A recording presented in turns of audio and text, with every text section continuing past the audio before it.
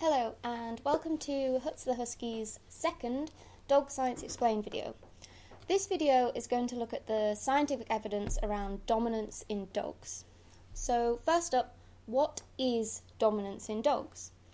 Now the correct definition of dominance, the scientific definition, refers to a relationship between two individuals over one specific resource. But this is not how you'll hear it referred to in the media or by trainers.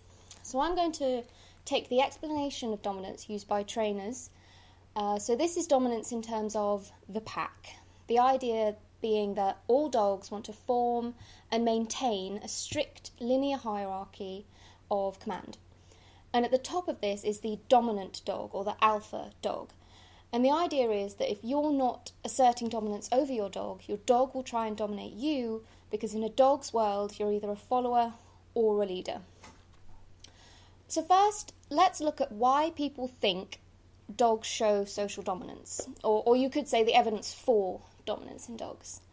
The idea of dominance in dogs is based on comparative zoology, which is attempting to understand one species by the behaviour of a closely related species. So for dogs, what this means is using wolf behaviour to help us understand dog behaviour and its motivations. Dogs and wolves are closely related. They share 99.6% of their DNA, and genetic studies have shown that, at least on the paternal side, grey wolves are the only ancestor of our domestic dog. They clearly show some similarities in anatomy, physiology, and behavioural patterns. Now, the first studies of wolf behaviour were conducted by Zimmern and Mech in 1975, and they used captive wolves. By the way, all the names of all the research articles I've used are listed below in the description if you want to read any of them. Anyway, what Zimmern and Mech observed was that these captive packs were aggressively run hierarchies. They had a distinct alpha, and the scientists observed frequent battles over this alpha position. In addition, the lower members would constantly show appeasement behaviours to the dominant members to show that they meant no harm and to avoid attack.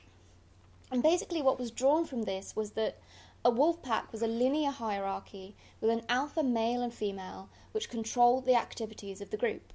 So you can see how from this, using comparative zoology, the idea that you need to teach your dog his place, that you are the alpha so he will accept your leadership and listen to you, has occurred. The next thing we're going to talk about is whether it's fair to expect a dog to behave like a wolf. Or you could say, is it fair to expect a wolf to behave like a dog? But funnily enough, no one does.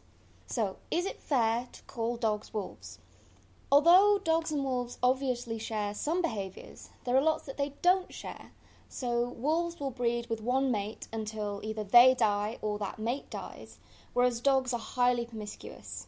Also, two packs of unrelated wolves will almost always fight if they meet, whereas groups of dogs from different homes usually greet and play happily. So let's think about that so often quoted figure of 99.6% shared DNA between a dog and a wolf. Another example of a close genetic relationship is the bonobo and the chimp. They too share 99.6% of DNA, so exactly the same amount as the dog shares with the wolf. These two species are clearly similar. They share the same basic anatomy, physiology, and again, certain behavioural patterns. But chimps live in groups centred around groups of males. They are omnivores, and they will hunt and eat small monkeys. They also show high levels of aggression, and they will kill members of other chimp groups. Bonobos, on the other hand, live in groups centred on females. They are rarely aggressive, and they've never been seen to murder in the wild. The point here is that just because two species share DNA, it does not follow that they would share a social system.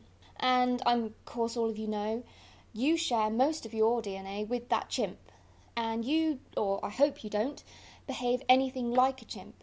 You also share 25% of your DNA with mice, daffodils and your dog. And you don't share 25% of your behaviour with them. Basically, my point is that the amount of shared DNA doesn't really say anything about behavioural similarities. Tiny changes in DNA can cause huge changes in behaviour. The brain is actually 25% smaller in a dog than in a wolf with the same body weight. And scientists believe this is because, unlike the wolf, dogs don't have to hunt for food, defend themselves, or do many of the complex behaviours that wolves perform to stay alive.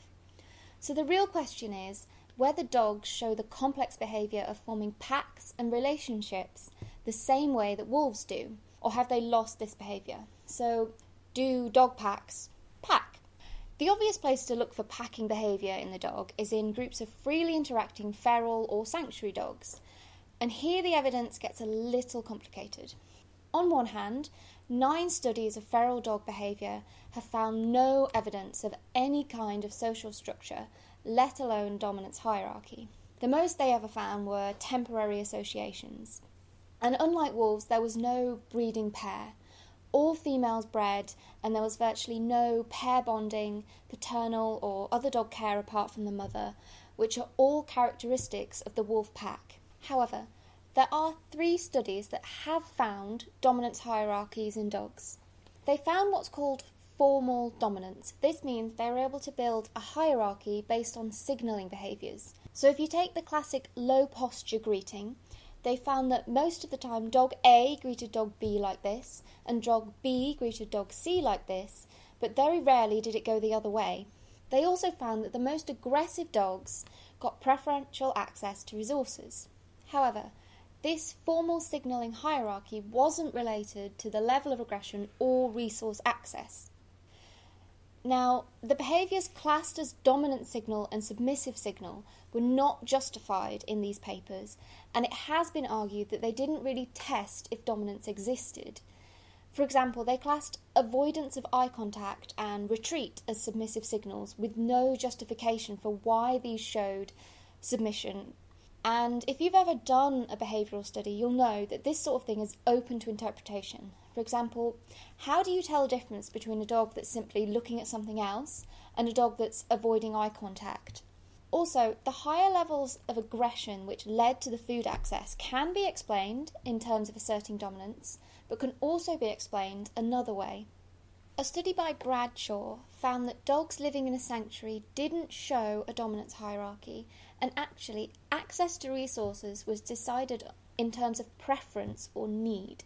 So one animal always got first pick of toys. He could take toys off the other dogs, but a different dog had first access to food. So she would give up toys, but other dogs gave up food to her. And again, a different dog would be the first to approach people. And this wasn't always stable. Sometimes the dog who usually had access to toys would give them up to another dog, and the same with food. What seems to happen is the dog who wants the resource the most gets it. And dogs learn who values what and when in order to avoid fights. So instead of the feral dogs responding to aggression by giving up the food being labelled as submission, they had simply learnt that it wasn't worth arguing, so to speak, with that particular dog over food. And these studies also found some bi-directional signalling, e.g., dog A submissively greets dog B, but then later on dog B submissively greets dog A, which leads us on to our next point. Next we're going to talk about how wolves behave, or basically how reliable those early studies of captive wolf packs were. Modern studies of wolf behaviour completely contradict the old studies. The most referenced source of research comes from Mech 1999, but there are countless others. Mech observed wild wolf packs for 13 years and found that the typical wolf pack is actually a family, with the adult parents guiding the activities of the group in a cooperative system. So the status of alpha is not something which is won either by aggression or by strength, but it's just the result of breeding and raising a litter. This litter then stays on voluntarily to help raise the next litter, and the pack is formed. Now, this litter is in no way forced to stay and help. They can, and do in some cases, leave at any time. All studies of wild packs have shown no instances of younger wolves challenging parents and attempting to take over. Indeed, if a parent dies, an unrelated member is often recruited, so the so-called beta doesn't take over.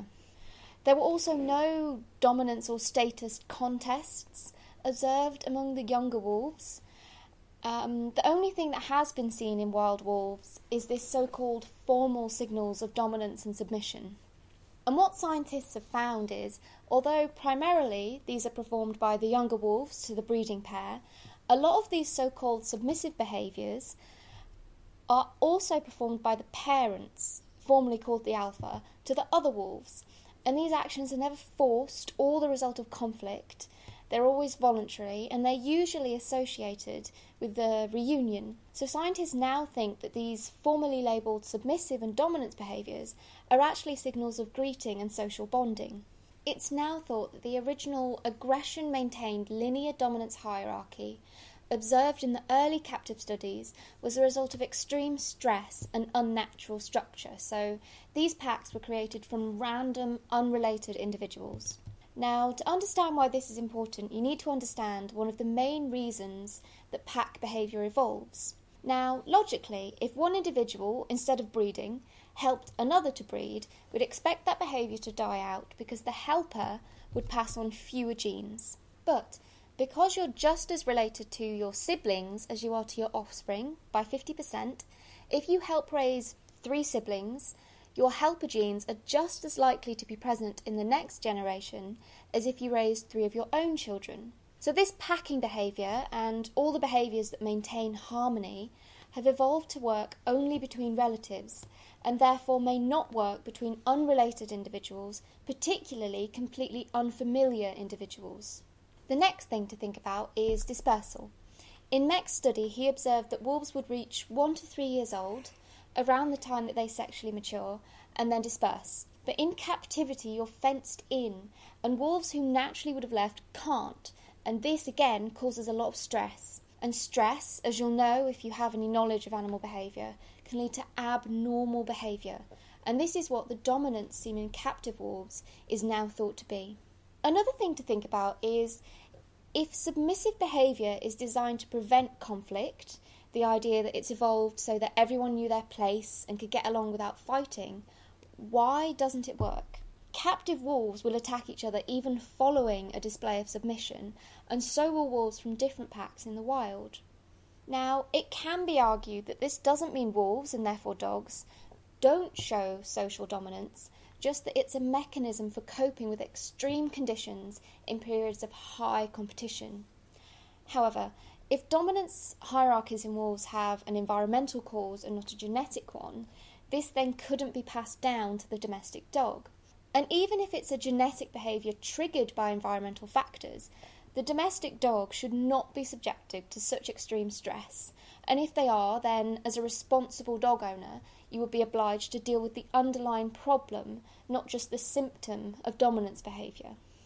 Likewise, some studies which concluded there was no dominance in free-ranging dogs have been criticised for using sanctuary dogs, which are well provisioned with food and other resources, and also either in same-sex groups or neutered, meaning there's no competition for mates. By which they mean that dogs might have to compete to have first choice, but no dog is going to go without. Now, this critique has been responded to with the arguments that A, pet dogs should always be well provisioned, and B, you as a human will never directly compete with your dog for mates. Now, the last thing we're going to do is look at some specific examples of dominance training techniques and see if the assumptions behind them hold true. But we're not going to look at if they're effective or not, because that will be the topic of our next Dog Science Explained video. So first up is the always eat before your dog rule. Now, this is based on the assumption that an alpha, remembering that this term is now viewed as obsolete by scientists, will always eat first. However, studies on natural wolf packs find that this is only true when the one particular kill is very small. When the kill is big enough, all pack members will eat together. So in terms of your dog, he always gets enough to eat. And it's never the case that if he eats, you will go without, or vice versa. So this rule really doesn't make sense. And also in wolf packs, if food is scarce, the cubs will always eat first. So the cubs, in terms of the old pack model, would be the lowest members. Next, let's look at the always have your dog walk behind you and always go through doorways first rule.